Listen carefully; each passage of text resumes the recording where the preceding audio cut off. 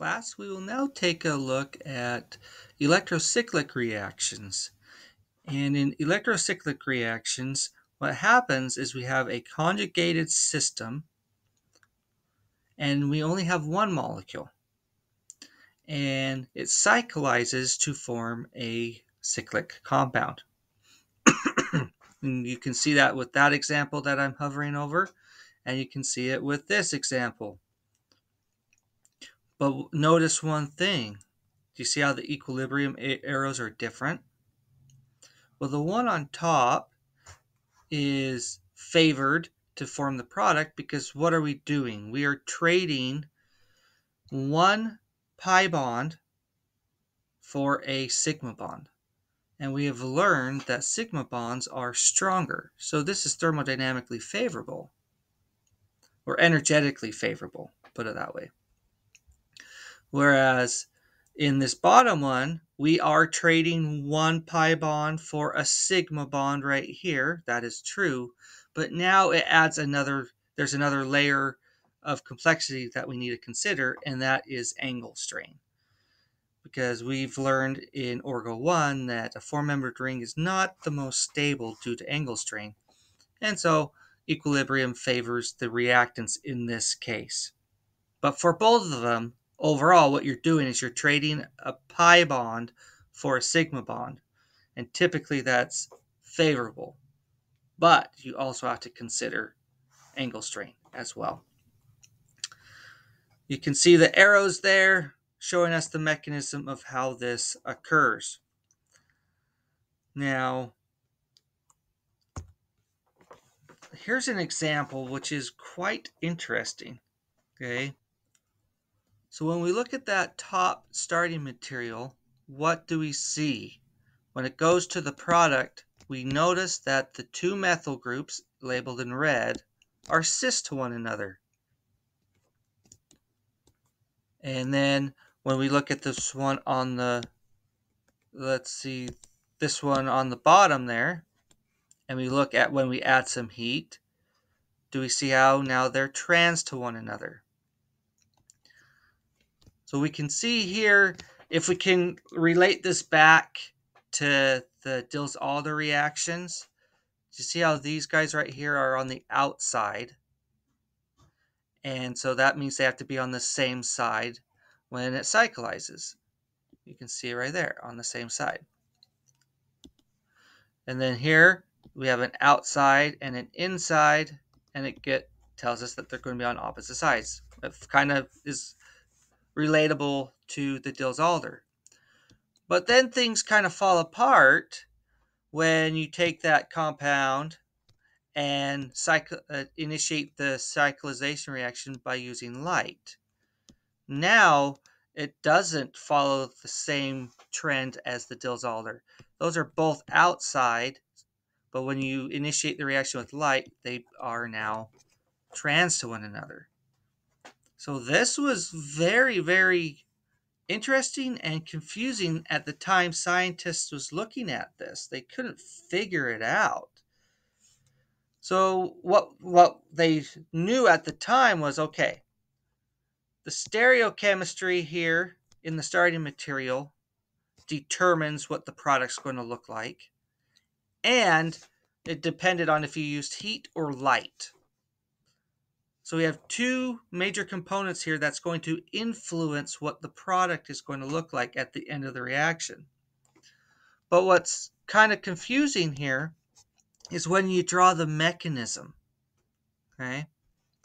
Look at this. So if I draw a mechanism like this, okay,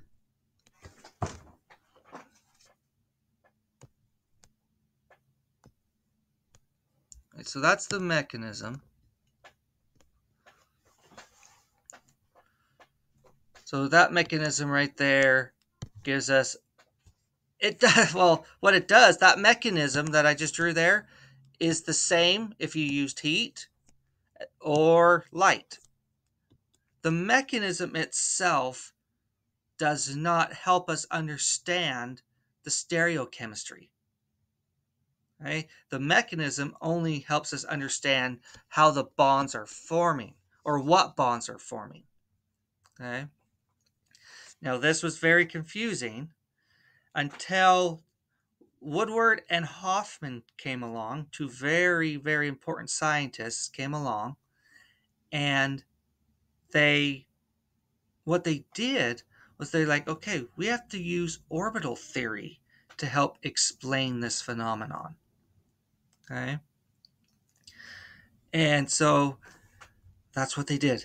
Okay, so that's what we're going to kind of jump into is looking at these Woodward and Hoffman rules, as we call them, and they help us to understand the stereochemical outcome of these reactions. It's really neat.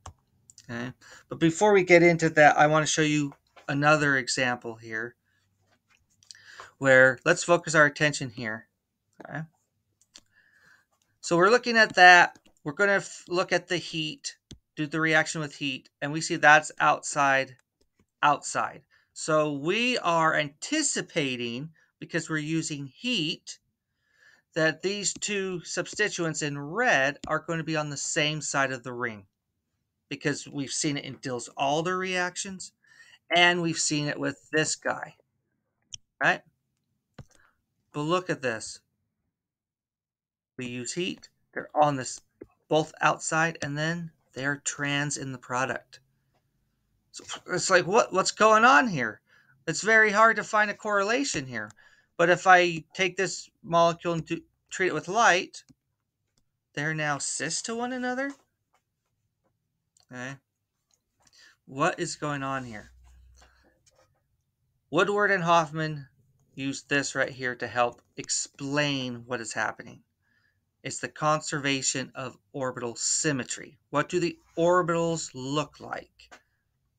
Okay. So what we're going to do is we're going to look at the MOs for these molecules right here and these molecules right here. And we're going to compare the MOs and look at how they're reacting and how these orbitals are interacting. And that's going to help explain the stereochemistry in our products. So let's first consider our compound that looks like this. And we see that starting material has 6 pi electrons and it has 3 conjugated bonds. Okay. Now we can see here, this is a review. Outside makes them cis, okay, when we use heat. We see here inside, so we expect them to be trans in the ring. Okay. Now these reactions, it says heat, that you can add heat to make these things go, but some electrocyclic reactions don't require that much heat. It could be just room temperature or even slightly below room temperature, and some reactions will work just fine. And that's because at room temperature, there's enough thermal energy for the reaction to proceed. Okay. So why are we getting cis and trans? Okay. Well, what we have to do is that we have to look at the HOMO. So that's what the molecular orbital looks like, or the homomolecular orbital looks like. And then we're going to kind of simplify it and stick those pi orbitals on our molecule. Okay? So that right there that I'm circling is this guy right there. And how do I know that? Because I'm looking at the substituents. I'm looking at these two right here. Okay? And you see here, there they are. They're both on the outside, and these hydrogens right here are on the inside. So I know that this image right here is that one right there. Okay. Now what bond are we going to be forming? Okay. Let me be more specific. What sigma bond are we going to be forming? It's going to be between this carbon and that carbon. Right? We're going to form that bond right there. Okay. So what has to happen in order for that bond to form? Well, these pi electrons, or these pi orbitals, have to interact with one another. So that means that these orbitals right here have to rotate and interact with one another. And the way that they rotate is important. So if you look at my thumbs right here, okay, and my thumbs here represent the two orbitals right here, okay. Now these orbitals, in order to react or interact, they could rotate like this, or they could rotate like this. Do you see the difference? Let me do it again. They could rotate like this, or they can rotate like this to interact. Okay? And the way that they rotate determines the stereochemistry of the molecule. But the way it's going to overlap is we want the phases to overlap. So we want red to overlap with red. And so how is that going to rotate to make sure that overlaps? That's what this slide is going to show us. So if this p orbital rotates counterclockwise, and this p orbital rotates clockwise, then you can see that they are going to interact. And so when these orbitals rotate in a counterclockwise and a clockwise direction, we call that disrotatory. Okay? So if you go back to my thumb example, a disrotatory rotation would look like this. Okay? And when it rotates in a disrotatory fashion, do you see how that this methyl group right here is going to rotate down? And then this methyl group is also going to rotate down. So they are cis to one another. Isn't that cool? Now, in order for this to happen, you have to add heat. Okay? Now let's take a look at the cyclization of a 4 pi electron system with 2 conjugated bonds, like right here. Okay? Now, overview, we can see here that this is opposite of when we had a 6 pi electron system. These are outside, and then they're trans in the product. That's an inside, that's an outside, and now they are cis. So that's completely opposite from the previous example that I just showed you. So let's take a look at the homos, or the homo of that guy right there. Okay? How do I know that's that compound? Because look at the methyl groups right here. They're both on the outside. Okay? So this is the MO, and this is kind of applying that to the molecule so we can actually see it a little bit better. Okay? Now both of these are on the outside, but notice now, do you see how we have a blue phase and a blue phase on opposite sides? And a red on opposite phases or sides of the ring? But when we compared it, this one, do you see how the two red lobes are on the same side? The HOMO between the 6 pi electron system, shown here, looks differently than the one with the 4 pi electrons.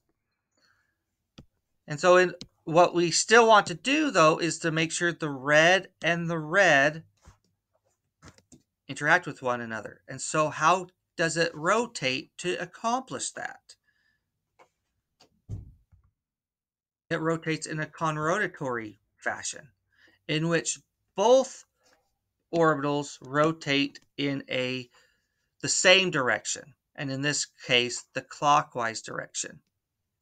So if you go back to my thumb example, that would be like this. Right?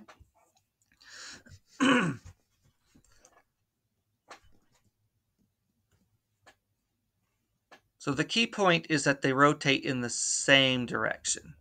Okay? And when they rotate in the same direction, they are going to have the overlap. And you can see when that happens, right, this guy's going to go down and this guy's going to go up. So you can see that they are now on opposite sides of the ring. Isn't that so cool? Okay, so this right here is just a summary slide of everything that we've talked about. So two things that you need to be aware of, and always remember that you have the amount of pi electrons that you have to consider, and are you using thermo energy or photochemical energy? So the thermo would be heat, and the photochemical would be light. So if you're using heat, if you have 4 pi electrons, it's going to rotate in a conrotatory fashion. If you have 6 electrons, it's going to rotate in a disrotatory fashion. And in the next video, we are going to now look at when you do it with light. Do you see how they have switched? So we want to understand why have they all of a sudden switched. Okay, so that will be in our next video.